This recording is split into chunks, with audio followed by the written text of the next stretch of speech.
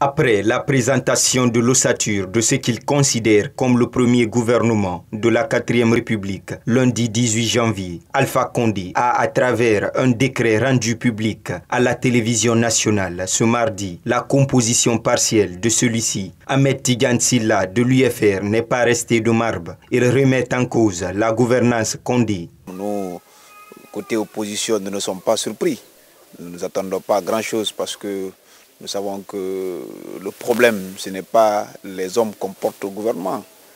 Le problème, ce n'est pas les ministres qu'on change. Le problème, c'est le système lui-même. C'est celui qui l'incarne, c'est Alpha Condé. Que vous prenez 10 ministres ou 20 ministres ou 50 ministres, si l'objectif n'est pas d'améliorer les conditions de vie des populations, cela ne sert à rien. Souaïbou Fofana dénonce les mauvaises pratiques qui sévissent dans l'administration guinéenne. On n'a pas une administration compétitive comme les gens le disent, c'est effectif, parce que nous assistons à un retard administratif.